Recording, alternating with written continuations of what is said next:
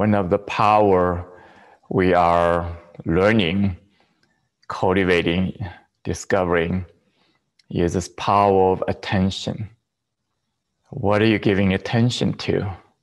And how long you can focus your attention? And for what purpose we're giving attention to. So when we're noticing, you're the one giving attention and receiving attention at the same time. You're the one consciously choose to give, receive attention. And you're the one become more aware, how you're giving attention. And how long you're giving attention. Again, for what purpose you're giving attention.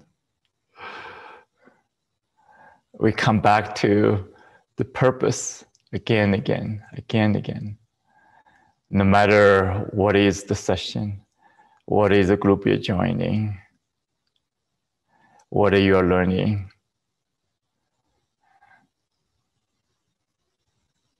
The deepest purpose, we come back to again. Remind of each other, share with each other, amplify with each other.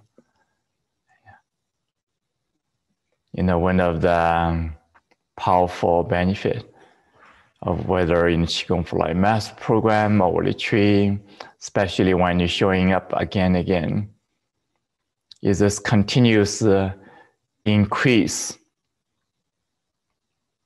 of your commitment to the purpose.